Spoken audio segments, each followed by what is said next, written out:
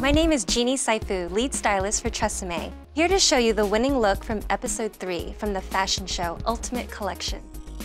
Hi, my name is Eduardo and I'm the winner of episode 3 of the fashion show Ultimate Collection. I was inspired by the femme fatale and vampires. To complement Eduardo's look, we decided to add beautiful Marcel waves just so it looked really glam. We just kind of kept the waves around the face and we pulled everything back into a bun. But we first started out prepping the hair with the 24-hour body foaming mousse, which really just gives it a lot of texture, nice foundation so it holds a shape.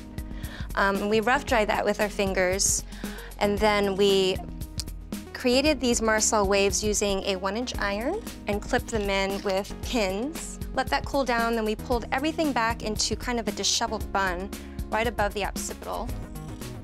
Fastened it with an elastic, pulled everything around, fastened it with pins, and we kind of took our fingers and pulled it apart just so it looked a little more modern, a little fresh and edgy.